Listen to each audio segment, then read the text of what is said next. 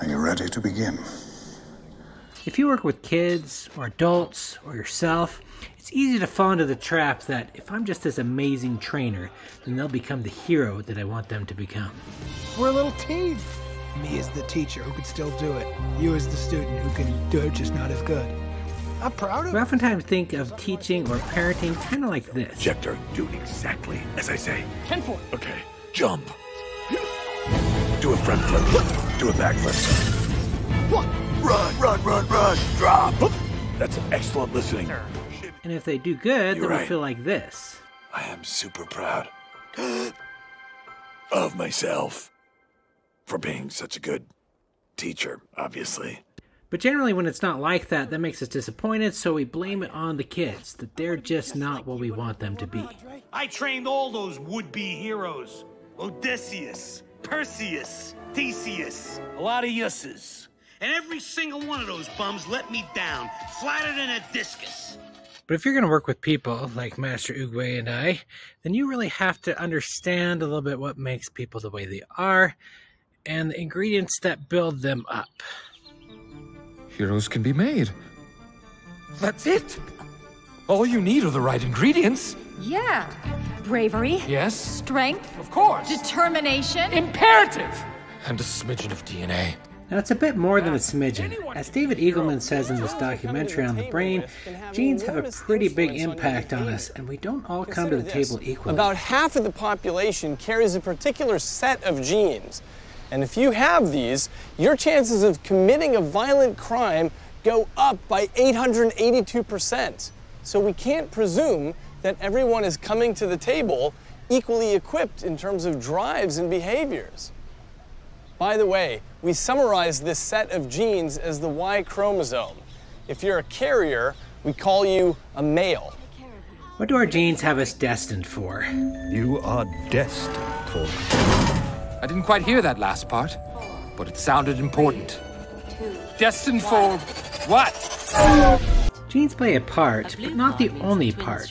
Now, how much of a part that is if we rely on twin studies to try and figure that out? The way the classic twin study works is we compare identical twins who share 100% of their genes to fraternal twins who share about 50% of their genes on average.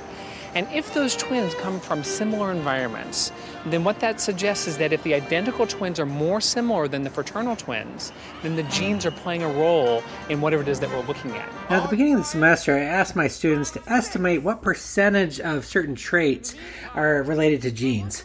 I found that most of the time, the students way underestimate the impact of genes on our behavior. Let's just have fun with this. Come on. Me and Alexandra are two twin sisters that were accidentally separated at birth. One was raised in Sacramento, California, and one was raised in Norway. They were brought together later in their life to meet each other.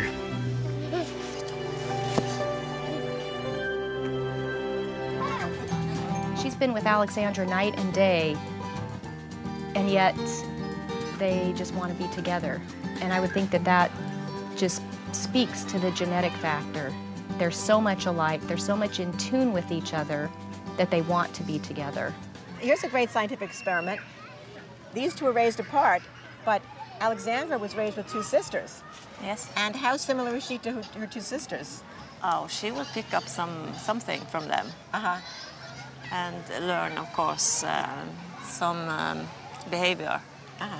But when I see them now, they are more alike than she will be alike.